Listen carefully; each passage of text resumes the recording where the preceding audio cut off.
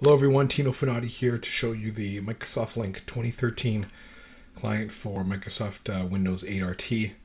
I have it here installed on a Microsoft Surface. The greatest enhancement over the mobile client is the ability to make IP-based voice and video calls over Wi-Fi, and that voice or video call is locally processed by the ARM processor here on the Microsoft Surface in this case.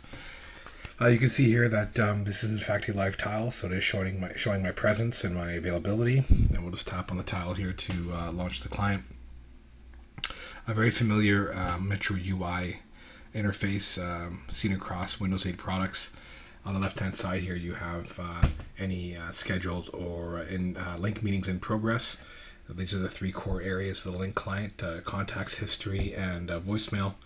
On the top right here, we have my presence here, the corporate picture, the what's happening today field, your current call forwarding status, and then one-touch access to the ability to change your presence here and your call forwarding status, and the ability to sign out from the client altogether.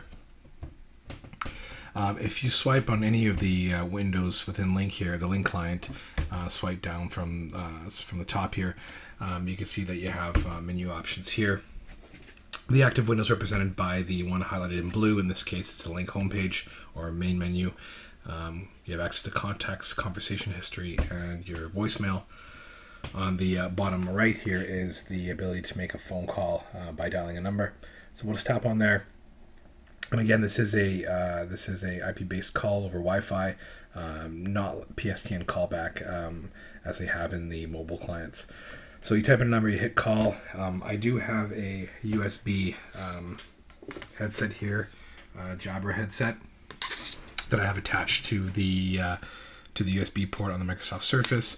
So we'll just click call here, and then we're now making a call to this phone that's now ringing. When you're in an active call, again, in any active window, you can just swipe down from the top, and you can see that you have an active call here represented by highlighted in blue here. And just exit to stop that call there. You have contacts here on the main page, as you would on your PC-based client. It does actually sync. Your groupings do sync with your PC-based client, and you can also change and manipulate them here as well. So just swipe left to right and choose, for example, we'll tap on sales here, and the sales group will load on the left-hand side here. However, you do have access to all your contacts by swiping left to right, and they're sorted here by groups. You can also sort by name here, and it'll sort them alphabetically. And again, swipe left to right just to access your contacts. To interact with the contact, you just tap on the name here, and you'll see you have access to all the Microsoft Lync modalities here. I can start an IM conversation, a voice call, video call. I can access their Outlook contact card as you would with your PC. I can also access a shortcut menu here to add this contact to a favorites to a different group, or to remove the from the contacts list. So I'll start an IM session here. Very Skype looking interface, and you can see I'm in an active IM session right now. Again, in this window I can bring down the options. I have access to menu options here, navigation options. And then I am in an active IM call here, or IM conversation here, represented highlighted in blue.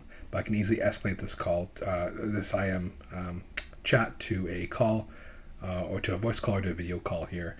On the left-hand side here, I can add more participants, which I'll do now. Tap on that. Active participants window shows up. I can invite more people here, and I can type in a phone number, a PSTN phone number, or a name of contact in my network here.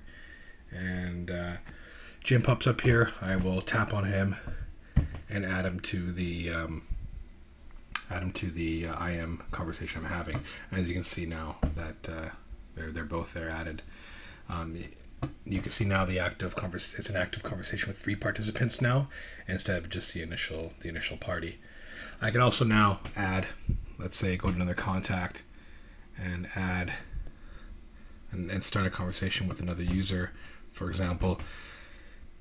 And